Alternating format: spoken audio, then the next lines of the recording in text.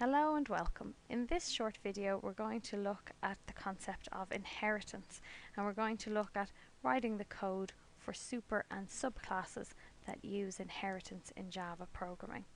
The first thing we need to do is to understand the concept of inheritance. To inherit something could be defined as to receive from an ancestor by legal succession or will, to receive a characteristics from one's parents, or to gain something as one's right or portion. And these are all concepts that we would be familiar with in day-to-day life. And Java inheritance is no different. It acts in the very same way as this. So Java inheritance allows one class to inherit all of the data members and methods of another class, and it's as simple as that.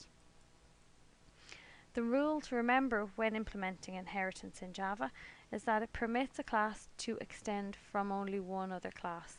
So I suppose in life you would inherit things from both of your parents, okay?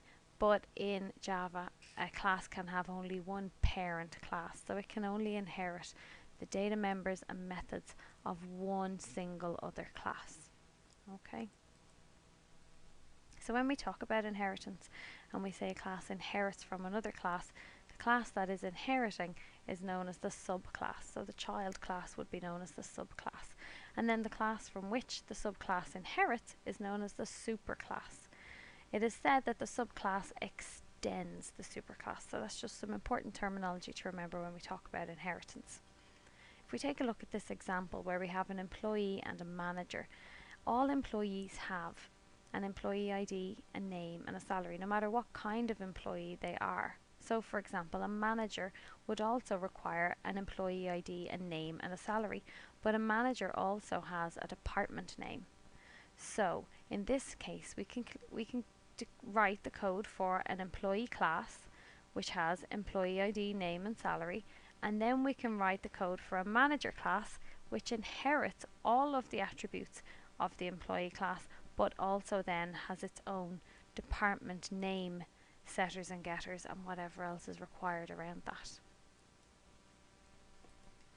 So if we take a look then at an example of the manager subclass, here we have the keyword extends. So we declare our class as normal, public class manager, but now we have extends employee because employee is the class it extends from. Employee is our superclass.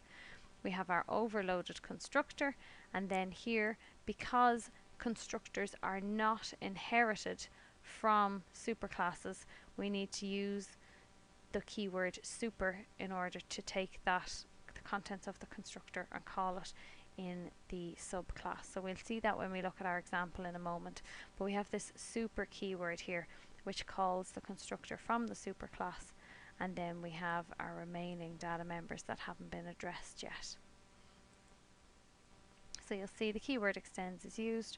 The manager class extends the employee class, and it still needs its own constructor because constructors are not inherited from the parent class. So that's something that's very important to remember, okay? Constructors are not inherited, and subclasses can only extend from one superclass. So I think the best way, as usual, is to look at this via an example. So I think in a previous video we've seen this idea of an assessment, where we want to develop an application that allows us to store the data pertaining to a particular assessment. So an assessment would have a name, a type and a weighting. But then also, if we take a look at different types of assessments, a project would have a name, a type, a weighting and a deadline. And a test would have a name, a type, a weighting, a number of questions and a duration.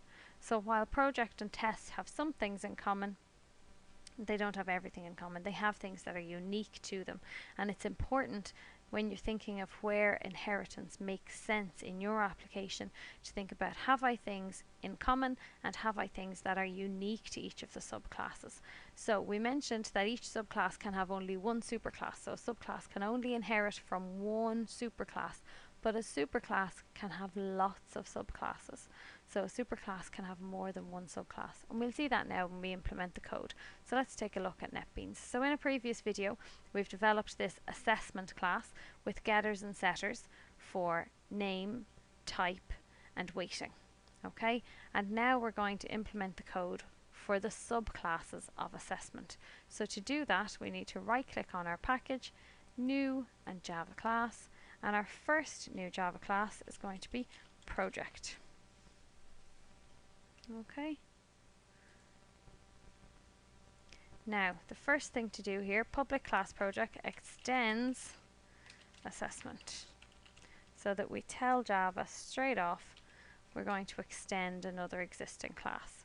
In this class then we have a new data member, because a project, as well as having a name, type and weighting, has a deadline, and we can use the date class here for this. Okay, now you'll see I'm getting my error coming up under date because I haven't imported the package that the date class belongs to, and I can right click and fix imports, and NetBeans is going to suggest the right import for me there.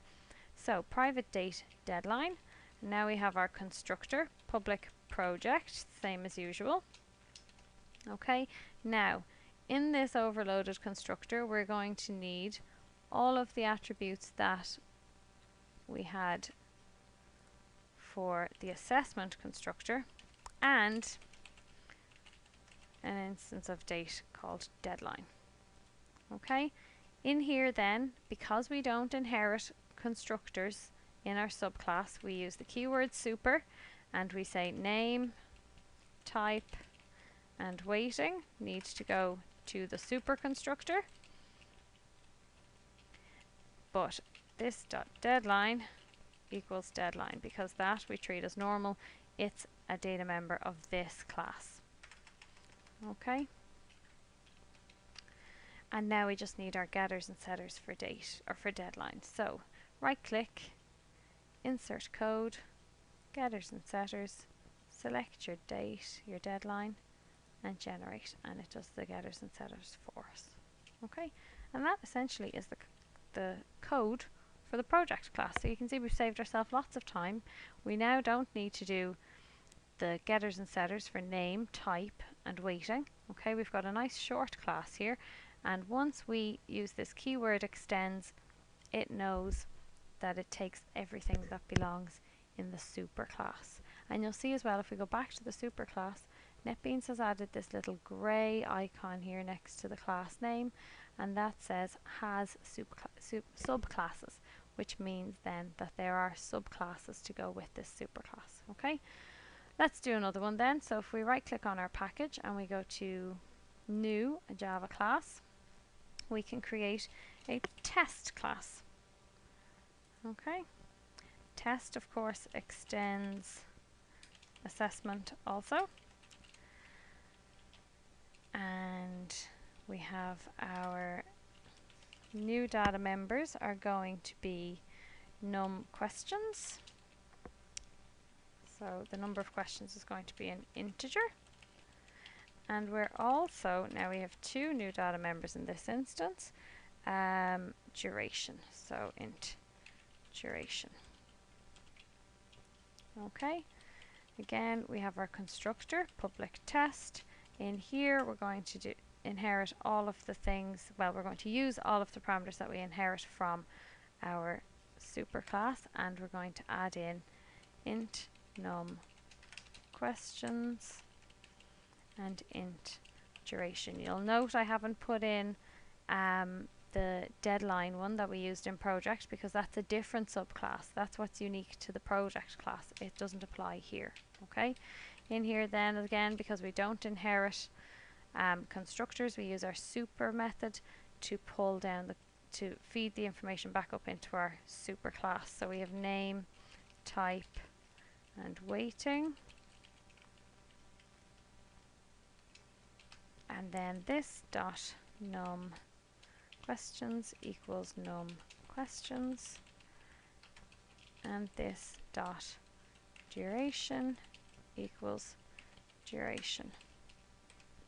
Okay, and same as before then, right click, insert code, getters and setters for duration and num questions. Okay, now that's fairly straightforward. Okay, but if we take a look at an extended version of this problem, okay, we've seen project and tests, but now we've got this other dimension to the problem. A Moodle test or an online test has a name, a type, a weighting, a number of questions and a duration, as do all tests. But then it also has an open date, a close date and a password, which regular tests don't have. So we are now going to make a subclass, okay? But as we can see, the things that it has in common with test. So it is possible in Java to have a subclass which also has a subclass. Okay, so we can have multiple levels. I know we mentioned a subclass can't have more than one superclass, but you can have multiple levels, a hierarchical structure of inheritance. So I've put this in a class diagram just to show you. So there we have our assessment class, and from that we have the test class, and extending from that again we have the Moodle test class, okay?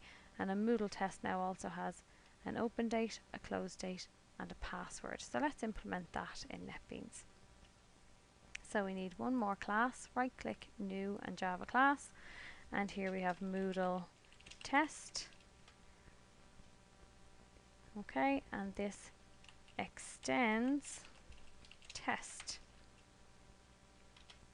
okay.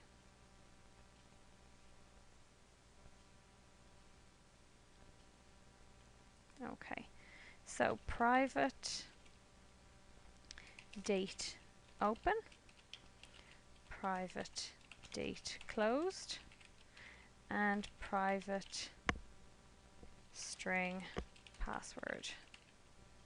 Okay, again we need to fix our imports so that we import the util package which contains the date class, and our constructor Moodle test. Now in here we need all of the same parameters that we used in the test class, so I'm going to copy those to make sure I get them in the same order. And we need date open, date closed, and string password. Okay. Now, in here then, again, we call our super constructor, and in here we give it name, type, weighting, num questions, duration, and then this dot open equals open, this dot closed equals closed, and this dot password equals password. Okay, and then finally we do our insert code, getters and setters, date for closed and open and password. And we get all of our getters and setters, and that is the code for our subclass of our subclass. So if we save that now, we should be all error free. So in a later video we'll take a look at declaring and creating instances of your superclass versus your subclasses and the different ways that we can handle that. But for now, I hope this has helped you to understand inheritance and super and subclasses and the different terminology that goes along with it. Thank you for watching.